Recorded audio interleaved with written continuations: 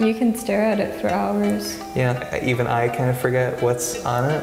If I go back to it like a month or so later after I finished it, there's like all these little things that I notice in it that I didn't. Yeah, like I didn't realize that that guy was there before. I forgot about him too. Labrosse Dani még csak 22 éves, de már a 6. önálló kiállítását nyitotta meg. Dani különleges világlátásával, képein, rajzain és grafikáin keresztül mindenkit izgalmas kalandra hív. Én általában ezek a jegyzetfüzetekkel szoktam kezdeni, ezeket mindig hordozom magammal, és bármi, ami eszembe jut, azt csak így lefirkálom benne. És ezekben elég sokfajta dolgok jelennek meg, vannak ilyen kicsit absztraktabb dolgok is, vannak olyanok, amik így karakterekre koncentrálnak, vannak, amik csak ilyen kísérletezések, vagy ilyen árnyékoló gyakorlatok, és később, amikor egy kiállítást rakok össze, akkor ezekhez szoktam mindig visszanyúlni. Utána, hogyha van egy olyan vázlat, ami így nagyon megtetszik, és azt hiszem, hogy jól néz neki nagyban, akkor kikísérletezgetem számítógépen, hogy hogyan néznének ki jól, és akkor veszek hozzá vásznakat, és elkezdek rajta dolgozni.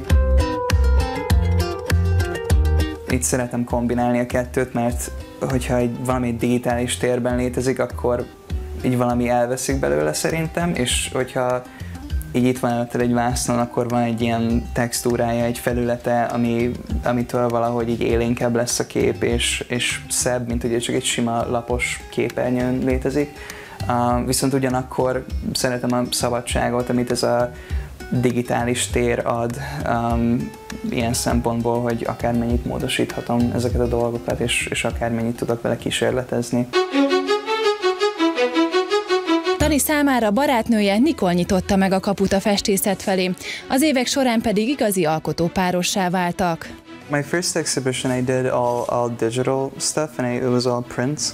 And then when I went to Michigan for the first time, she was teaching me how to use paints and how to use brushes, because before that I was very uncomfortable with using paints because I didn't have much control over it.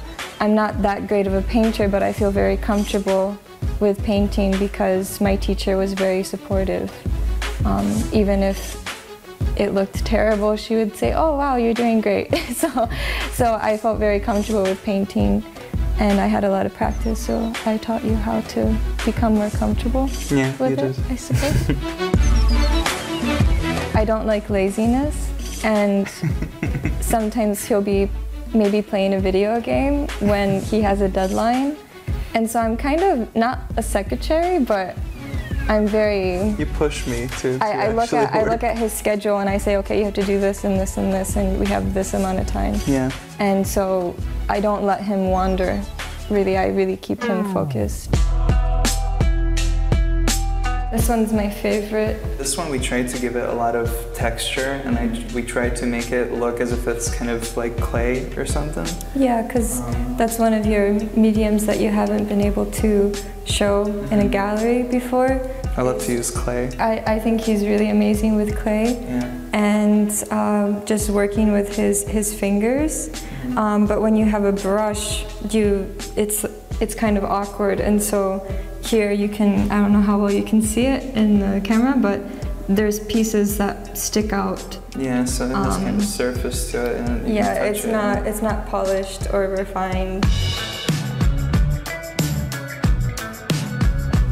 With this exhibition, for example, since I had all these sketches piled up and we didn't really know what I was going to paint, she helped a lot with picking out the artworks that would look good on a canvas, or she'll paint the background for me, or she'll just do little tasks that just keep the whole thing on track. So we really work together as a team. Yeah. I go to school for art history, so I'm always thinking in past tense, and so when I look at his art and I see a theme in between these two paintings that maybe he painted 5 years apart, I say, well, you know, that painting that you painted when you were 17 has a similarity to this one that you just painted yesterday.